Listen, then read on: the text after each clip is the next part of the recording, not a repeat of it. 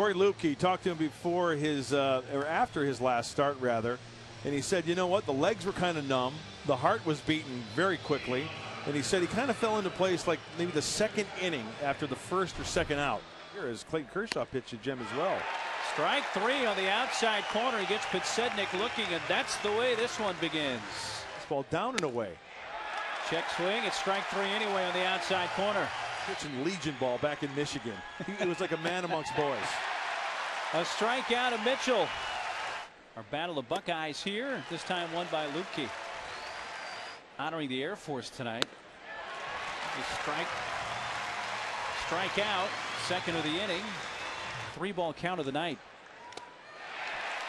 How about Strikes him out on the cambio.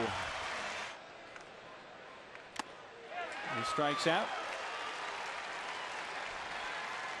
7 punch outs for Luebke. He's retired 6 in a row.